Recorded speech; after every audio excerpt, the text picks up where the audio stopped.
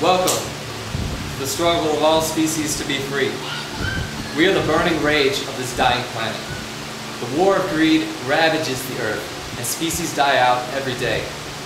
The Earth Liberation Front works to speed up the collapse of industry, to scare the rich, and to undermine the foundations of the state.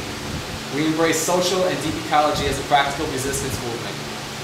We have to show the enemy that we are willing to fight for what is sacred.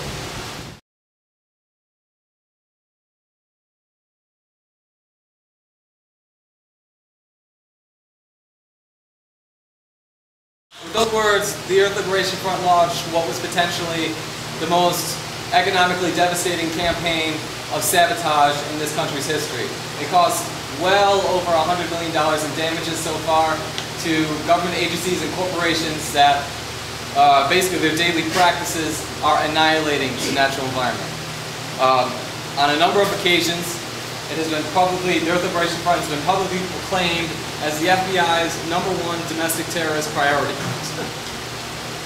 We're about to watch a new documentary. It's called If a Tree Falls, the story of the Earth Liberation Front.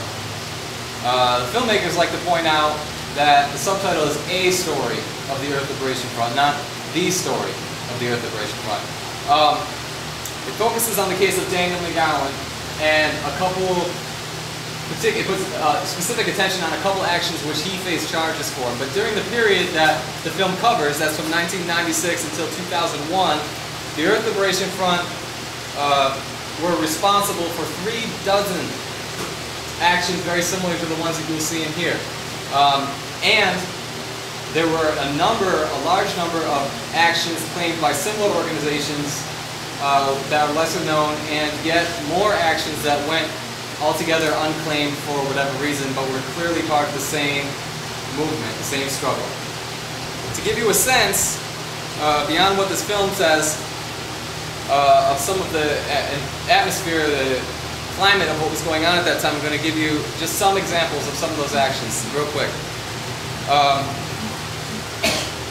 A $1.7 million arson on June 1998 of U.S. Forest Land Management Center in Olympia, Washington. In the ELF's communique, they announced, "We decided to honor the wildlife of the Pacific Northwest and the forest they call home by having a bonfire at the facilities which make it a daily routine to kill and destroy wildlife. This war on wildlife and nature must end. We will not stop until it does." A $1 million arson in December of 1998 at the corporate headquarters of U.S. Forest Industries.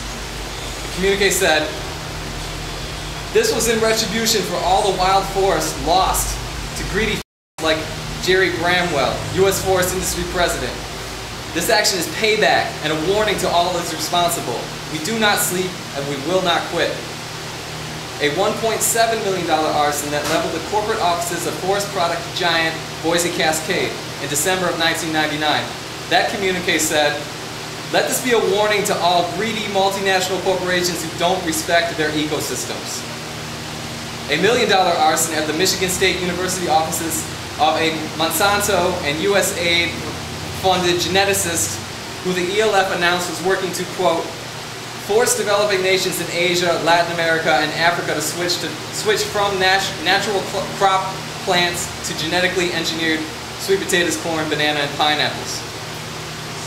A February 2001 arson of a Delta and Pineland warehouse storing genetically engineered cottonseed.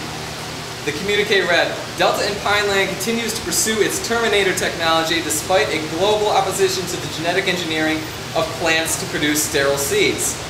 Engineering a suicide sequence into the plant world is the most dangerous new technology since nuclear power and needs to be stopped."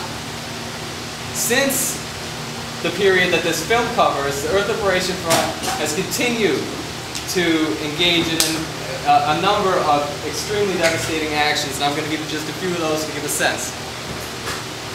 A $1 million arson at U.S. Forest Service Northeast Research Station in Pennsylvania's Allegheny Forest in August of 2002, citing the agency's, quote, "blatant disregard for the sanctity of life and its perfect natural balance, indifference to strong public opposition, and the irrevocable acts of extreme violence they perpetrate against the earth daily." a $50 million arson on August 2003 of a 206-unit condominium development under construction in the San Diego area. Graffiti was left on the scene reading, "If you build it, we will burn it."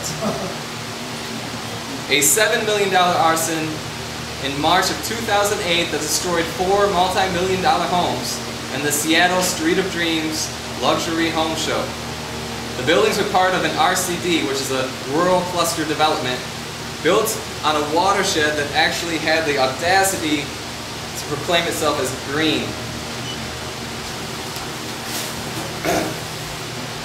This film handles a lot of issues very well, but there is one major point that it doesn't really adequately address, and you really need to understand that in order to really thoroughly understand the Earth Liberation Front and why people would take such extreme risk to protect the Earth. And that point, or that issue, is the real levity, the real weight and severity of the environmental problem. Most environmental organizations operate as though they... Yeah, most environmental organizations operate as though they're working towards some kind of a quality of life issue. The Earth Liberation Front does not view the environmental situation as a quality of life issue. It views it as a life or death struggle. Continuing to react to the overwhelming slaughter of the earth, the water, the air, the land, as if it were something that could be solved with tax-deductible donations and going green, whatever that is irrational. There's no historical precedent to it. In fact, the only precedent there is to that level of reformism is that it mainly appeases people's conscience while not addressing fundamental change, while not activating fundamental change. Destroying the water table, which we're doing, the web of life, the ozone layer, the oceans, the forests, isn't just a global catastrophe, it's suicide. How are we supposed to survive without fresh air to breathe? How are we supposed to live without clean water to drink? How are we supposed to live in a collapsed ecosystem?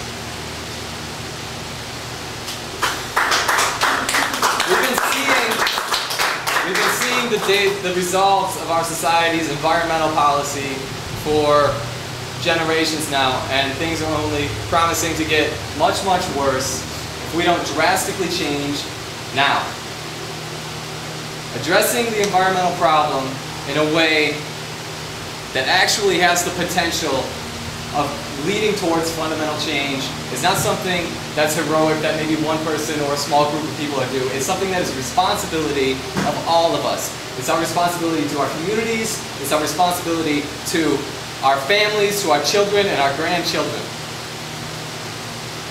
And no matter, regardless of how powerful the enemy is, or how extreme the personal consequences that it may be, our responsibility to address this very real, very serious situation remains intact 100%.